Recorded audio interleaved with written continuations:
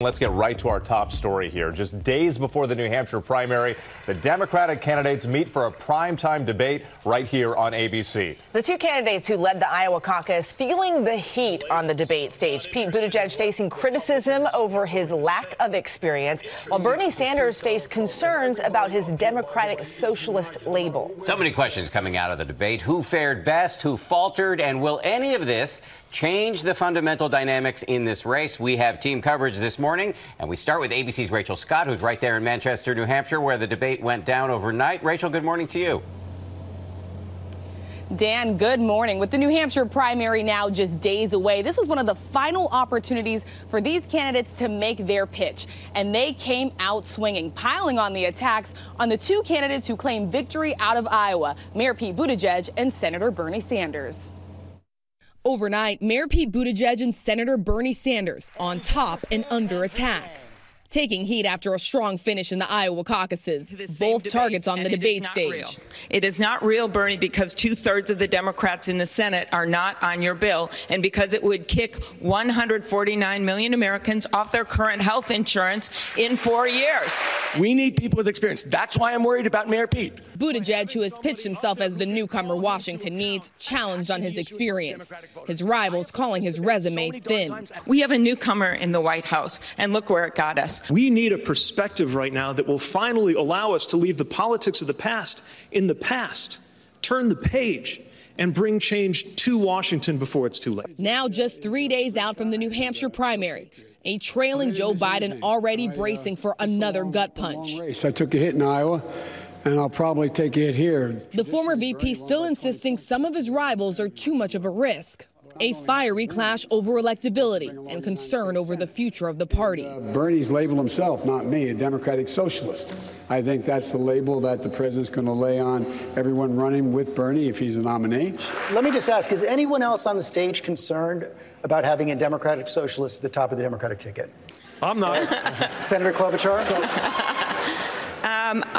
Bernie and I work together all the time, but I think we are not going to be able to outdivide the divider in chief.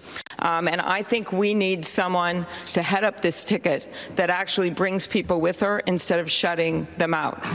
Sanders also on defense about his signature health care plan. How much is it going to cost?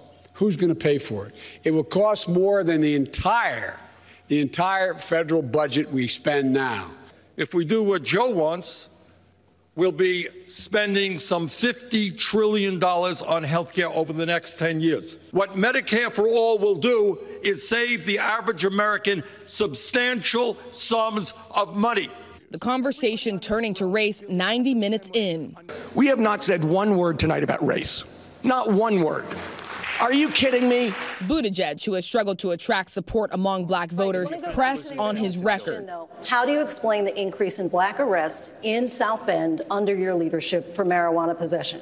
And again, the overall rate was lower. No, there was an Rate. increase. The year before you were in office, it was lower. We adopted a strategy that said that drug enforcement would be targeted in cases where there was a connection to the most violent group or gang connected to a murder. These things are all connected, but that's the point.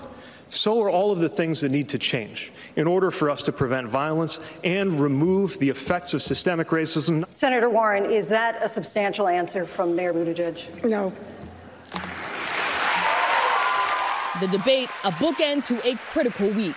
We watched on Wednesday as Republicans, all but one, locked arms to protect him from impeachment. President Trump acquitted in the Senate, the impeachment trial closing as the 2020 campaign now kicks into high gear. We move the country forward. We don't focus on the mistakes of the leaders that are leaving office. And the candidates also going after a Democrat who was not on that stage. Billionaire Michael Bloomberg, the former New York City mayor, is not campaigning in the state, but could possibly qualify for the Nevada debate later this month, Dan. Not over on the stage, but looming over the race in many ways. Rachel, thank you so much. Hi, everyone. George Stephanopoulos here. Thanks for checking out the ABC News YouTube channel. If you'd like to get more videos, show highlights, and watch live event coverage, click on the right over here to subscribe to our channel. And don't forget to download the ABC News app for breaking news alerts. Thanks for watching.